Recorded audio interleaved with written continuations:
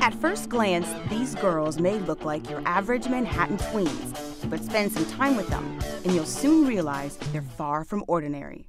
Having these amazing, intellectual, mature girls just sitting in this room where we can talk about anything that matters to us, anything that frustrates us, we can talk about anything we want.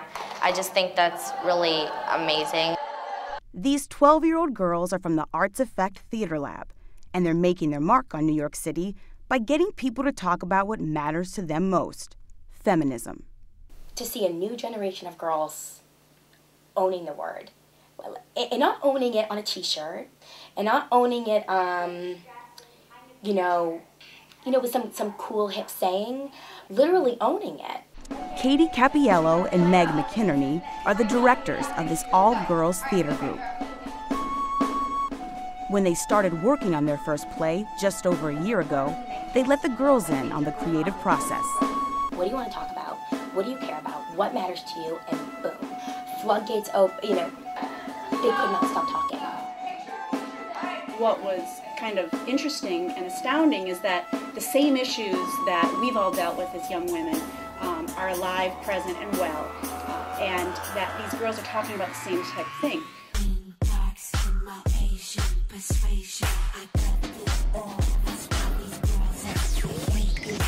Frustrated with today's society, hung up on body image, designer labels, and subliminal messages, the girls realized a play was the perfect outlet for their frustrations, and in the process, made another amazing discovery. They are the new voice of feminism.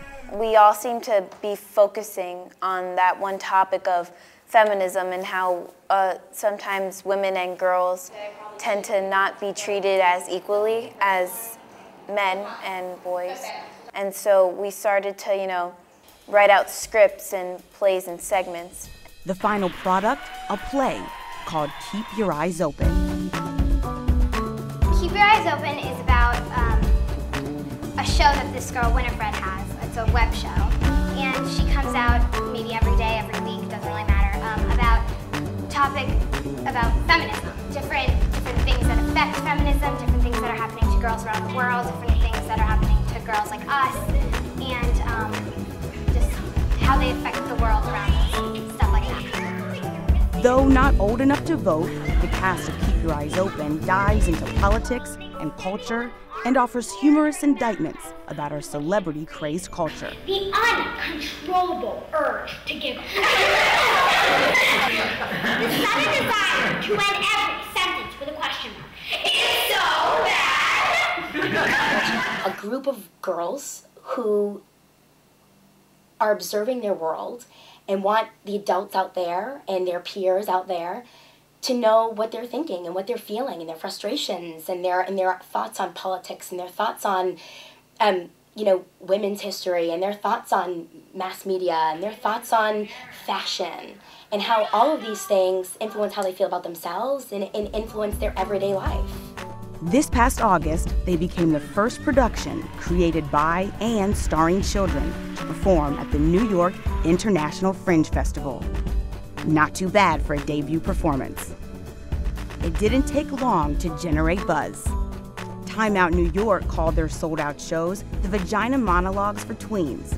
Katie and Meg said the girls brought something new to the table that's relevant to today's society.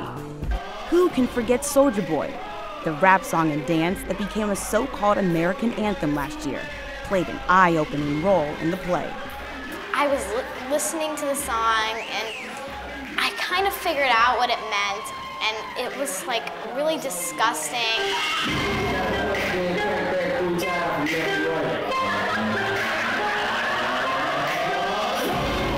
I just felt like nobody knows what it means, and these girls that are my age are dancing to it, and it's like, it's about you. It's bad things about you. Why are you supporting it? Soulja Boy. Watch me lead and watch me rock. Super soak. Yeah.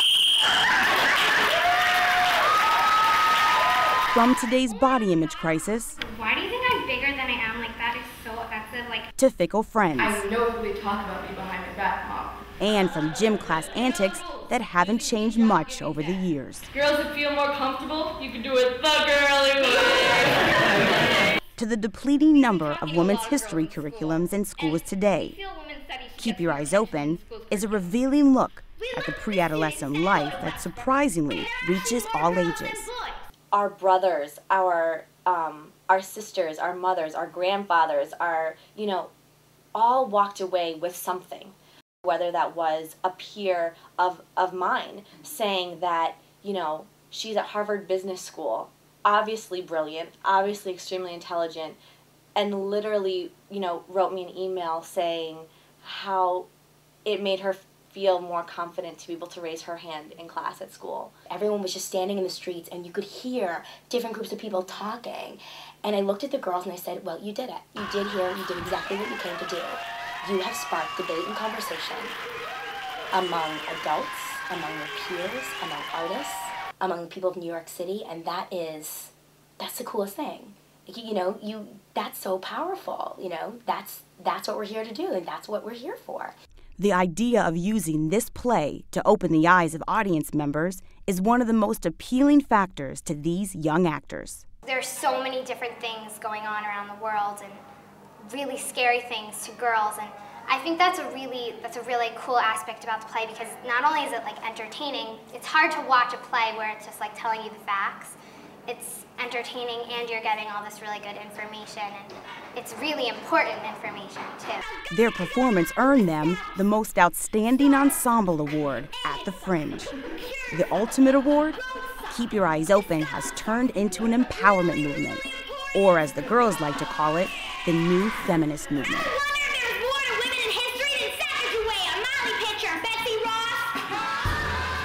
In each performance, they pay tribute to their feminist heroes, Gloria Steinem, Susan B. Anthony, and Rosa Parks, to name a few. Sometimes I actually get emotional when I think about these girls longing to learn more about the women that came before them. They know their names, they know what they've accomplished, they know the trails that they've blazed. And occasionally, some of their heroes even show up to return the favor. Former SNL star Amy Poehler is possibly one of their biggest fans, and Secretary of State Hillary Clinton sent the girls a personal letter applauding their commitment to social awareness through the arts. But they don't consider their work to be done quite yet. If we live in New York City, and we live in one of the most progressive, liberal places in the world, and these girls are still feeling these things, and still feeling these injustices, and still feeling frustrations and anxieties, we need to do something about it. And we can. And that's the thing, we can do something about it. So let's do it.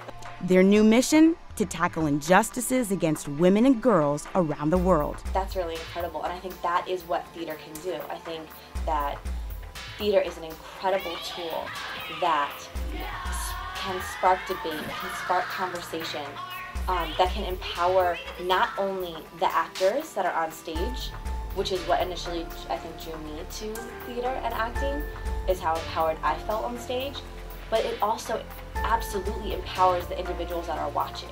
These girls are already making plans to change their generation and the future generations that will follow them. On this topic, so I really want to keep spreading the word and making people more aware of the fact that there isn't just happiness around the world and that we have to figure out how to make it better. With this topic, I'll definitely want to do, because I won't feel like my job is done until every single person in this world knows what's actually happening and how we can better it. So